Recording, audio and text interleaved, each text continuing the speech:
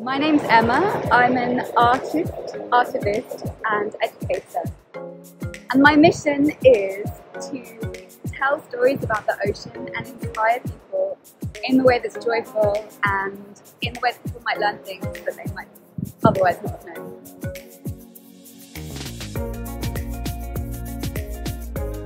And I'm here, based here, on this beautiful coastline, close to Educator, which was a sleepy fishing village until recent decades. And now it's a World Surfing Reserve and has become a destination and attracts tourists and surfers from all over the globe.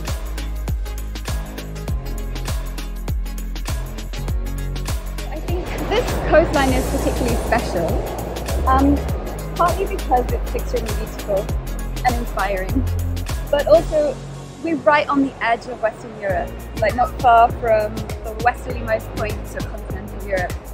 And there's something quite exhilarating about looking out, and that there is just thousands and thousands of miles of ocean out there.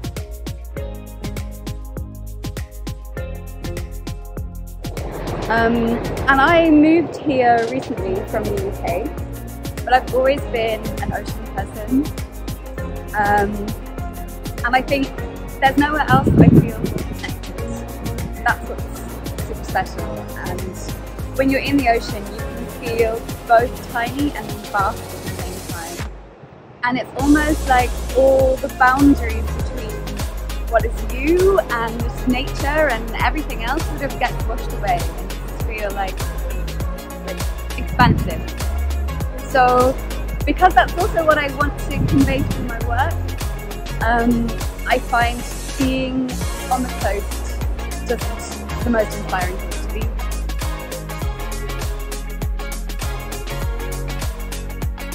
So I love being on the coast and feeling that meeting of land and sea. And sometimes there's this kind of false impression that there's a boundary between ocean and land, whereas it really is all so connected, and like the water cycles and the atmosphere, there is no boundary. And for that reason, it's also, I think, a connector for people, and a way that we can come together. And I find, like, as an educator or as an artist, bringing people together on the coast can be extremely important. And the way that you can collaborate, whether it's with scientists or other educators, or I've collaborated with yoga teachers to try and break down some of those barriers and tell how the ocean is important to each and every one of us.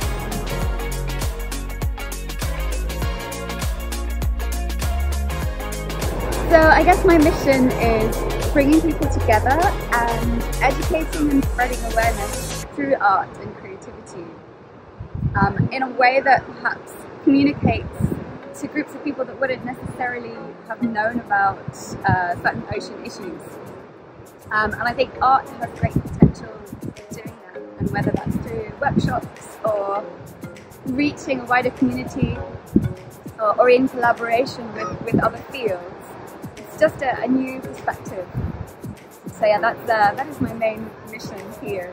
They're actually working on something on rights for nature, so it's kind of focused in Panama, but it's rights for nature globally. So actually having a legal right to like a species to have a legal right to live. And I guess even us, we have a legal right to a healthy climate, a healthy future.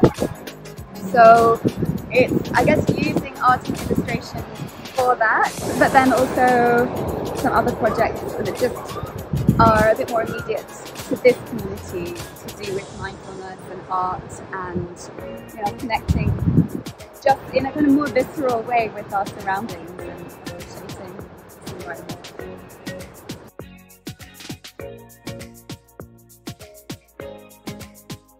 I think the first step is instilling a love for the ocean and a love for nature and an understanding that we're all part of it and we're all interconnected and interdependent. But also instilling a sense of stewardship and responsibility of care to look after wherever we are, wherever we live, our home. And I guess it's something that Indigenous communities have been doing since time immemorial.